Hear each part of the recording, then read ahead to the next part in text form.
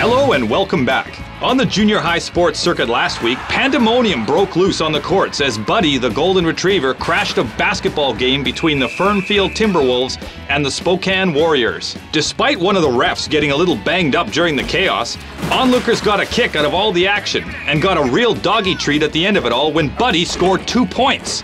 Proving it was no fluke, Buddy and owner Josh Ram have since become the T-Wolves' new halftime show. Crowds are now flocking to see the dog that can twinkle the twine. We'll bring you halftime highlights of their next game on Tuesday.